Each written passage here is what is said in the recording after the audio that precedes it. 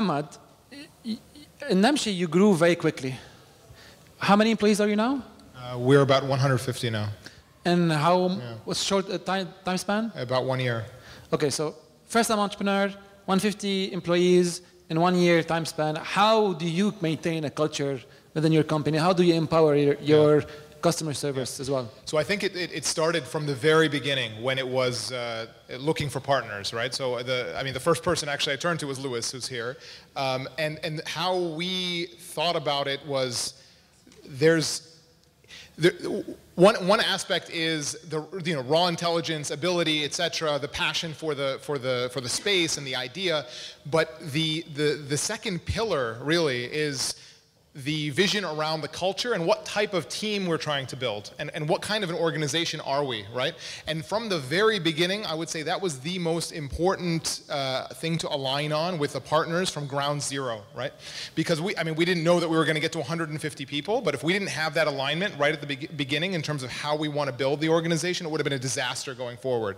Then it was a very deliberate decision in hiring. Whenever we're hiring people, we're looking for certain cultural aspects, right?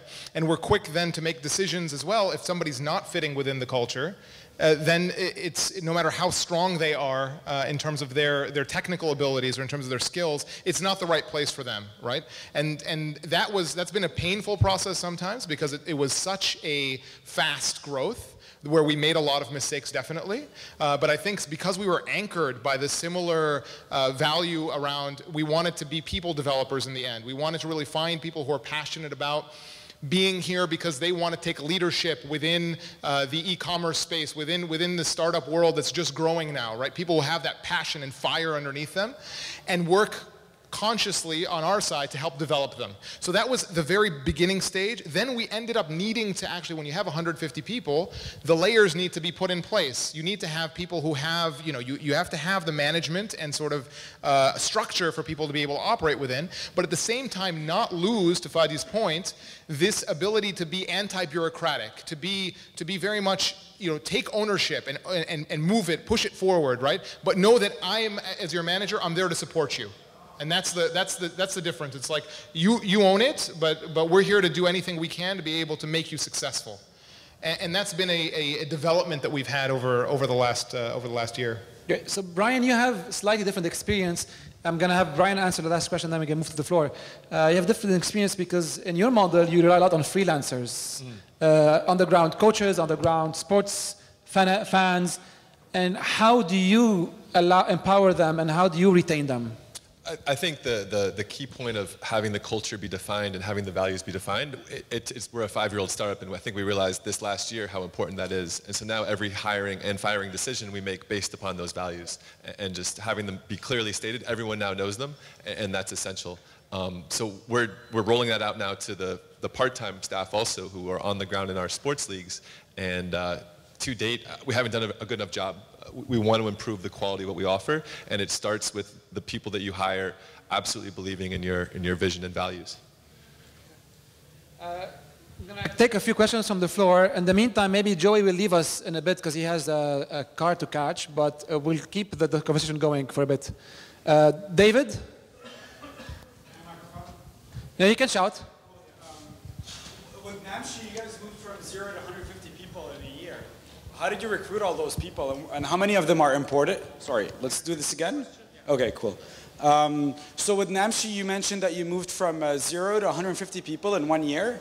And the big question, the big, kind of thing that I'm interested to learn about is how did you recruit those people? Where did you find them? And how many of them are imported, so they were not living over here? Yeah. And how many of them were local, local talent? Yeah. Thanks. Sure. So yeah, it is a mix of actually different types of people. We're blessed here in Dubai to have such a diverse group of people. So if you kind of come to the Namshi headquarters, you see all the different nationalities, and that's part of our strength is that diversity and bringing different viewpoints and perspectives to the table. We recruited a lot of people here from the local market. When we started, we leaned on some professional help to be able to get us some key roles, right? So in terms of spaces that we didn't have as much deep expertise in personally or networks in, for instance, our head buyers for apparel, for footwear. We looked to some professional help to help us get people who are well positioned within this market and have relevant experience in buying for the Gulf so that they can actually come to us and bring that experience. And then we brought a lot of young people. Right, so we formed from the beginning tight relationships with the American University of Sharjah, AUD. We went to Beirut a couple of times, to AUB, and brought on some people who are passionate about getting right out of school and jumping into a startup and being part Muhammad, of this, right? Tell us, I'm not sure if I want to share it, but tell us your secret. Where did you find your sales guys? It's a sharing economy. I'm not going to put you on the spot. If you don't want to share, it's fine. What do you mean by sales guys? You had an interesting way of looking at people in a new space, in a completely place where no one will look at. Yeah. So tell us, you don't have to tell us your secret, but tell us, the thinking behind that, and maybe just generic tips. So one piece is that actually, for some key roles, we looked outside of the market, right? So we have quite a few Turks actually on our development team, right? So we looked at Turkey. They have some very strong resources there that we've brought in. For digital marketing, I mean, probably Lewis gets better to answer some of those questions, but it was one of the difficult things to find the relevant experience here. Deep expertise in Google and Facebook analytic-based skill sets. So we did look outside of this market as well. So we leveraged a bit of a network through our incubator and our funders to look in. We brought some people from Europe. So we didn't limit ourselves to this market for sure, but what my point is that there is plenty of talent and excited people here who we can tap into, and we have. So the vast majority of our people are actually from here. Not we don't have like 100 people that are coming in from the outside, right? And that's the point I wanted to hone in on. That there's quite a bit of and there's passion around that. We want to be part of something that is quite a bit different from your usual corporate culture. That's something where they're empowered, something where they can make a difference. And so we were able to find that everywhere, from your traditional retailers to even some management consultants to existing businesses. Great. So I think the takeaway here is just break down what you need and don't look specifically in someone who's doing exactly e-commerce. Yeah. It could be doing retail. It could be doing something else. Yeah.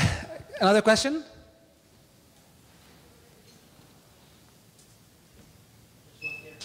You can shout too if you want. Okay. Hi, this question is for Namshi again. How important do you think is the analytics from either Google or any other software provider? And do you think you have hit the right sweet spot between analyzing the data and having actions on it or taking actions on it? So being data-driven is at our core, right? So that's it's everything that we do, and really understanding whether it's from the marketing perspective, exactly at a granular level, which campaigns, which actual AdWords, advertisements, what's working, optimizing, shifting on a daily basis in order to optimize the spend that we have on marketing is something that we have a team dedicated to, and we're passionate about that. But it manifests itself. The analytics manifest themselves in the buying. So in the beginning, we had to really rely on the buying team from their relevant market expertise. But then as soon as we actually brought in the first season of product, we start watching sell-throughs, which brands are working, which ones aren't, and we're making our decisions on the next buy basis based on that, right? And then finally, the operations, which I'm most closely working with myself, we're watching each shipment, right? We want to watch it end to end with our partners to see what's working, which areas. For instance, we had a great conversation in Riyadh just the other day with the team saying, well, it looks like this remote area of Saudi, things aren't working here because we have 70% of the packages that we're sending to this area are returning back to us. And it's one particular, but that comes from the analytics. We know that that's a bad spot somehow. And then we can go in and figure out either fix it or stop sending stuff there. So it's everywhere.